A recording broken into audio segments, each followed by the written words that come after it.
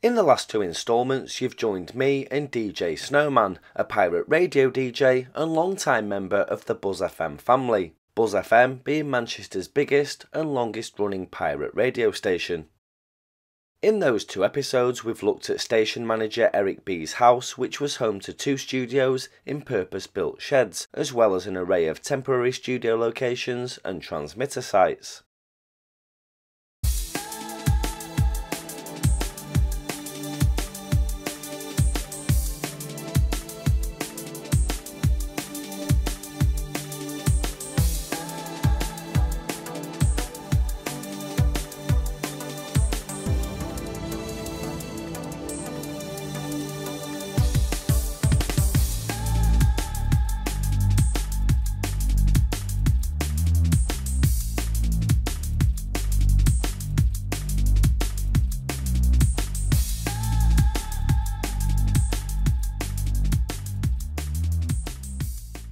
Perhaps one of the most prevalent sites for pirate radio in Manchester was the Seven Sisters, of which only 3 stand today. This was a community, a vertical city within a city that sat on the border of Old Trafford and Stretford and became a mecca for pirate radio. Built in the 1960s as a paradise compared to the cleared slums they replaced, the Seven Sisters were made up of 7 blocks, with one group of 4 known as Osprey, Raven, Falcon and Eagle Court, and a set of 3 close by known as Grafton, Pickford and Clifford Court. Snowman grew up in Raven Court and remembers the blocks all being home to a pirate radio station or two over the years. This was the way into Osprey Court, so I would have said Osprey Court stood here on this, what's been cleared here. It says to me that this is where the block was here. So yeah, this would have been Osprey Court here. Wow, it's kind of hard to get your bearings on where everything. I think my block was about here, and then my grandma's block was Falcon Court. That stood just where those trees are there. Yeah, so, right, okay, now it's making sense now. Through here, Louis, is the road. Here's the road here. This was the main road in, and I suspect they gated it or boarded it over there somewhere. Yeah, this was the main road that came in, so where we're stood right now would probably have been, my block would have been here. So Raven Court would have stood here, Osprey Court would have stood there, Falcon Court would have stood through the undergrowth there, and Eagle Court would have stood opposite around about there where that tree is. Right. I would say in front of the tree line because they look like they've been there a long time. Yeah, they do, yeah. It's mad, isn't it, how it can just be gone? Yeah. All them years, and like families and lives and that in there, and it's Mate, gone, honestly, there's nothing left. Honestly, standing on here now really does take me back. It does. Now, so in these 4 blocks here, I would definitely say it's like Sting FM definitely came from here. Love Energy, I'm pretty sure, came from here as well. From these blocks? Yeah, from these blocks here specifically. There's been a few. I think Fresh FM may have come from these blocks, aka Super Fresh. I think they came, Super Fresh and Fresh came from these blocks here. And the blocks you see behind Clifford on the left is where 106 FM had their studio. That was in that block there. Right. Whether they transmitted from that site or it was one of the other blocks, I don't know, but the studio was in Clifford Court. And Pickford's now is the one with Legacy's antenna on. Pickford, no, not Pickford, the one behind, you can just see the antenna just through there, which is Grafton Court. You've got Grafton, Pickford and Clifford, they're the 3 that are left. Oh yeah, and there's Legacy's aerial there. That's the one, Grafton Court. It's crazy, isn't it? Yeah, you never know. You never know, there's nothing There's no clue other than the bits of curbs. Yeah, and bits of concrete, the cladding. That is the cladding. Yeah. That is the cladding.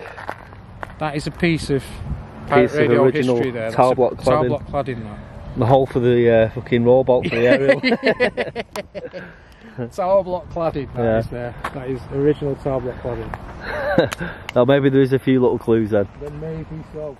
Like many tower blocks, they became a breeding ground for crime and drug use, but they took on another role as a place for like-minded people with a love of music to spread new music to the city. The Tamworth Estate, or the Bird Blocks as they became known, were used by a multitude of well-known Manchester stations such as Love Energy, Fresh FM, which became Super Fresh, and Sting FM. Another station those from Manchester may well remember was Unity. It came on as a pirate from here for a short time before going off. It then returned as 106 FM from Clifford Court before moving to Adelphi Street in Salford. They later returned as a legal station under the name Unity years later. The blocks fell into a state of decline and 4 of the 7 were eventually demolished. What happened was, back in the day when they made them in the 60s, nobody had washing machines.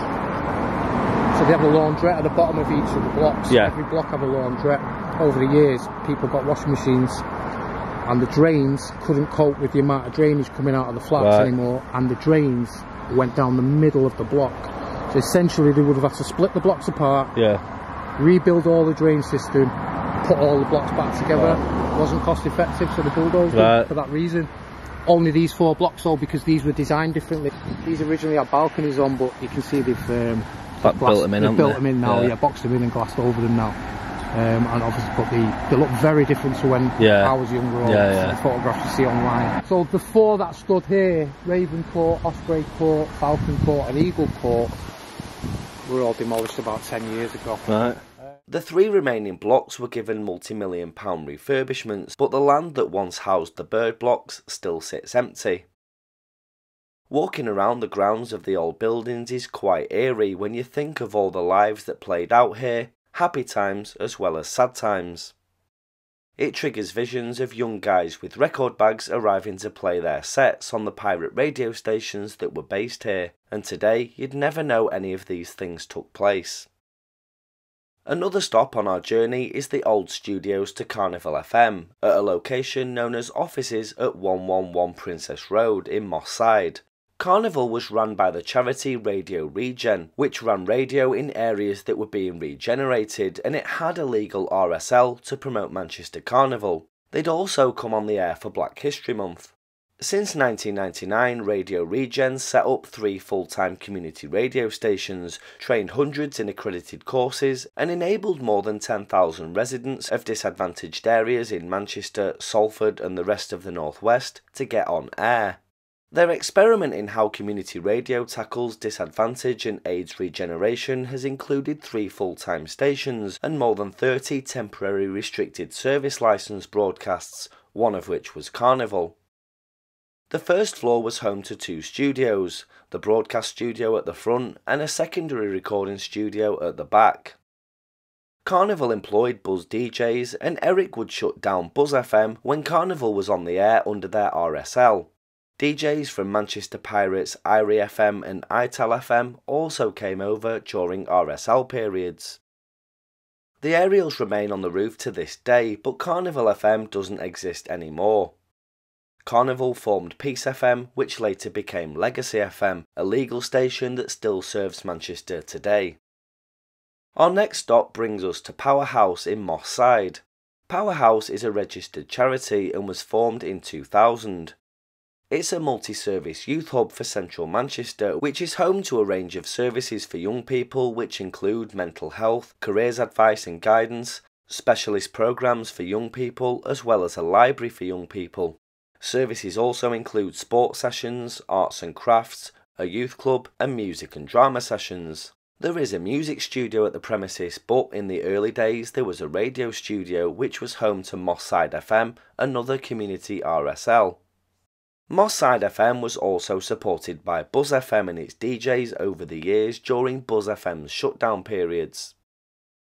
Our last stop takes us to the Zion Centre, home to Hume FM, another legal RSL that served Hume. Today it sits on Stretford Road, but in the 1990s it was Zion Crescent that formed part of the Bullring estate, hence the name, the Zion Centre. This road never used to be here, this road didn't exist. What used to happen is you come to the here now, you have to turn right, and you turn left and you went onto the estate there. This road was actually covered by flats. It's so like where we are now, we're driving on the old estate. This is where Frontline used to come from. Oh right, Frontline's territory. Yeah. First studio I ever visited, and it would have been somewhere around here. But in a different building. Oh yeah, completely. This is the Zion Centre, and this is Hume FM. Hume FM. And this is where Hume FM used to come from, which was a legal station again. used to come from this building Right. here. Now Zion Crescent, as you can see on that thing there, this isn't Zion Crescent, it's Stretford Road. Right. But that is a sign of the past. Right. This used to be completely cut off. This was in the middle of the estate. This is the middle of Hume Estate right now. This road was never here, and we were on, if we were back in the day, on Zion Crescent. Hume FM came from here. Yeah, I did a few shows off here. Hume FM. The studio was on one of the upper floors there in one of the rooms. Yeah. It was a temporary studio. And then downstairs in the basement of this building, they had a full studio, full radio setup studio later on. Did Hume FM transmit from here as well? Hume FM transmitted from here, from the roof of there, because it's quite a high roof. Oh, it is, yeah. Yeah, and again, because it was just a local ILR, you just needed to go around the way, so there's no need for height really. So that's the majority of the locations used by Buzz FM over the years. In its final days, it was the only operating pirate station covering the whole of Greater Manchester. Those involved in the station remember it with fond memories and great times, but with the highs came the lows, and over the years, Buzz FM, like most pirate stations on the dial, was raided many times by the DTI. These raids saw Buzz FM lose all of its broadcasting equipment and studio setups on many occasions. Perhaps one of the most heartbreaking losses was the numerous audio and videotapes, flyers, photographs and memorabilia in the archives, which was all disposed of by the DTI. After repeated raids, Buzz FM sadly decided in 2003 to operate at weekends only, from Thursday to Sundays.